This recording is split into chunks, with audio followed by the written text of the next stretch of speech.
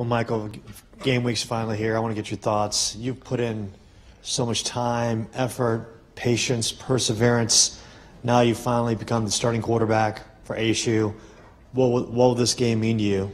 I mean, this game means everything to us as a program. I mean, I feel like we deserve this opportunity to go into such an incredible environment, play a great SEC opponent, and we feel we're prepared. In Coach Graham's fourth year of leading this football team, we know what it means to be smart, disciplined, tough, and go in and our advantage is that at Arizona State we play with discipline.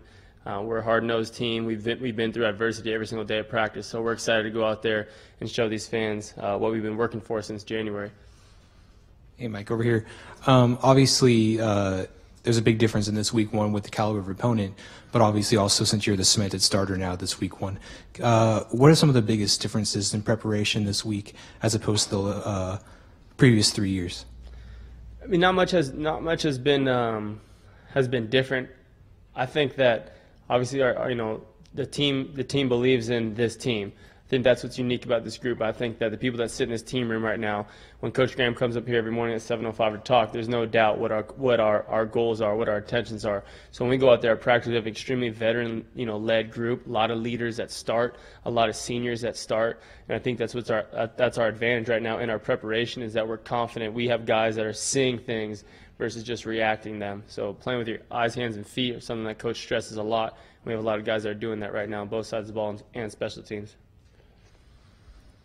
Mike, knowing that you're a thrower before you're a runner, how do you look at the perspective of balance of run and pass when you work with Coach Norvell? And I know he wants things done a certain way, but give me your insight on that. I consider myself a manager. As a quarterback of this football team, Coach calls it a lot of different terms: operator, surgeon, anything that you can do, and that involves your arm and your legs. And one of the biggest things I've learned with working with Coach Norvell is that when there are opportunity calls to run, that's how you can make this offense go.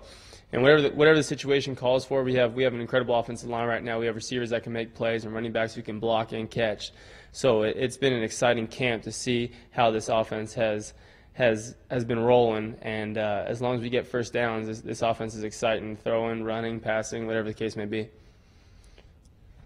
Mike, I know you've watched a lot of LSU film because of their coordinators there at A&M now. What type of a defense are they, and how would you kind of describe their approach and your expectations in that regard? I mean, they're very, he's obviously a very confident defensive coordinator. They do a lot of the same things. We see tendencies in what they see. They're a big man team. What we're excited about, and basically it comes down to matchups. It comes down to winning one-on-ones. That could be at left tackle. That could be at the right slot receiver. That could be the running back in space. So what we see on film is we're excited. It's been a while. We've been watching the same film since January, so it's time to get going on the field. But we're excited about our group right now. We have a team that's prepared more than we've ever been, and beyond any talent that we have intelligence, especially on the offensive side of the ball. And the way Coach Graham runs that defense, you got to be smart to play on this football team. So it's going to be exciting to see how our preparation comes together on Saturday. Mike, during Kyle Allen's recruiting process, did you get to know him at all while he was still here locally? And I know you're focusing on the defensive side of the ball, but how have you seen him progress just as a young quarterback coming up the ranks? I didn't really get to know him that well. I know he's a kid from Arizona, obviously a talented kid.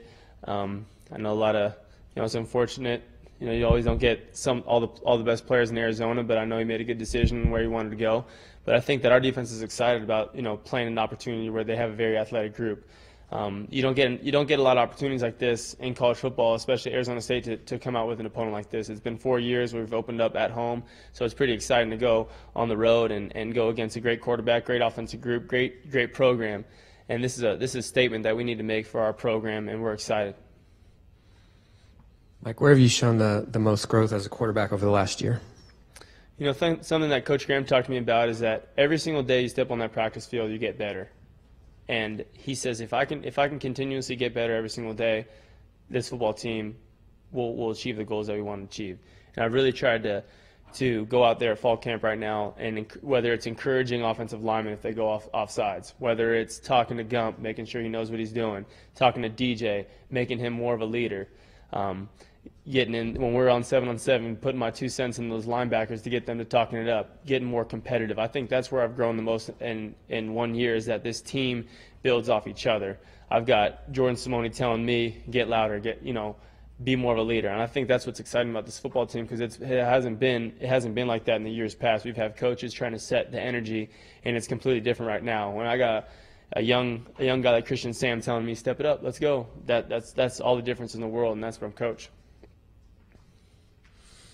I'm curious to get your observation on the young quarterbacks behind you. I know how you guys work so closely together, but at least give us a brief comment on Manny, Bryce, and Brady. Oh, I'd love to. Those 3 kids, they're special. They really are. I've taken a certain approach to each one of those guys as their development as a backup quarterbacks, because they are all so talented and they've come in here at different times. I'm obviously extremely close with Manny Wilkins because he's been here the longest, and what he can do with his feet is so natural when plays break down, and that's what makes him unique. He's a kid that's still learning. He's still learning the basic part of football, and that's what makes him such a great football player, is that he can do what he can do, and he has so much more room to grow. Brady came in here during the spring.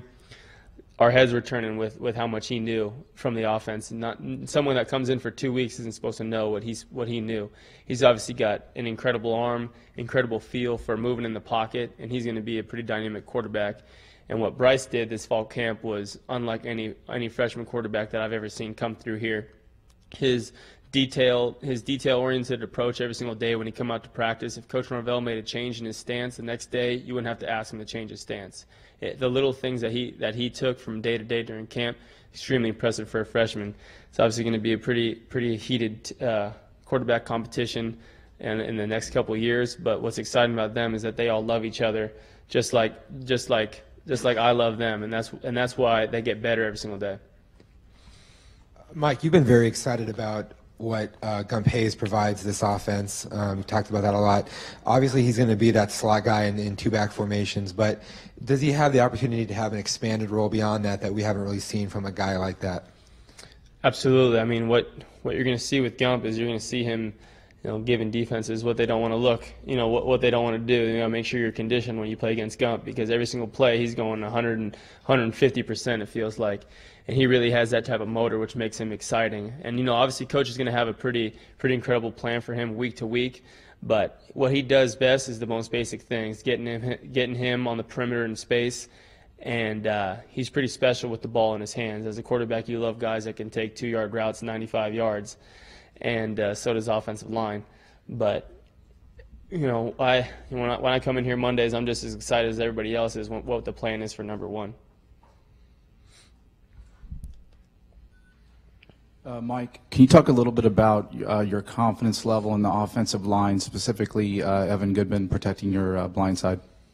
Oh, yeah. I mean, our 3 interior guys, Nick, V, and Christian, obviously are 3 guys returning, and we talked about it today. Those are the best 3 guys in the entire country as a core inside group. And what Evan Goodman and Billy McGee have been able to do starting from spring and moving on to fall camp has been amazing. They're the 2 most athletic tackles that I've ever seen since I've been here, and I've got the utmost confidence in both of those guys, especially going against the opponent that we have game 1. There's no better way. These tackles, they're not young tackles. We got redshirt junior and redshirt senior, so they've got experience. They're really excited about the opponent coming into game 1, and what Evan has done as far as athletic position at that left tackle is pretty amazing. He's going to be a guy that you hope stays back for his 5th year, because he's that type of talent. Michael, the grand scheme, because of the college football landscape and the playoff system and how high the expectations are here, would you say right out of the gate, and I like continuing the course of a college football season, but to start the season game 1, is this a must-win for the program to get the season going in the right direction? Everyone's a must-win here, and you can see on the walls it says 1-0 and it says national championship. That's our mindset every single day. So whether it be January and it's your final set of power clean, if you don't win that rep, it's an issue if you play at Arizona State. So we wouldn't say it's a must-win. It's just an opportunity for us to go 1-0. Whether it's pregame, when we go out there in pregame, we're going to go 1-0 in the pregame. That coin toss, 1-0 in the coin toss, and so on and so on and so on. So what we have to do is we have to control ourselves, and that's what Coach Graham has done an amazing job of establishing that mindset, is that the only people that are going to stop Arizona State is us. And we really believe that. We have that type of capability on all three phases of the game. And it's not a must-win. It's just another Saturday. It's just another Saturday to be in Sun Devil uniform. Mike, for a lot of your career, you guys have been kind of the program that's been kind of on its way up, but now a lot of people are picking you guys to possibly win the Pac-12, make a playoff run. In some ways, you're the hunted now. How does that feel any different at all going into this season? We've had a lot of people come up to us and talk to us throughout the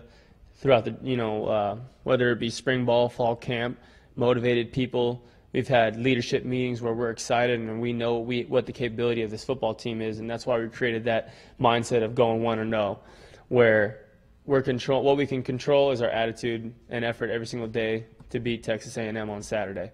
And obviously there are great accolades that are coming out about this football team, but we're not really worried about that. I think what's awesome is that the mindset that we have going into big games like this is that we feel we're ready to take on this game. It's not a situation where, whatever the case is, it was a good game. We know what we have to do going into Saturday. We have that type of mindset. We feel that we are going to be the aggressor on every single play.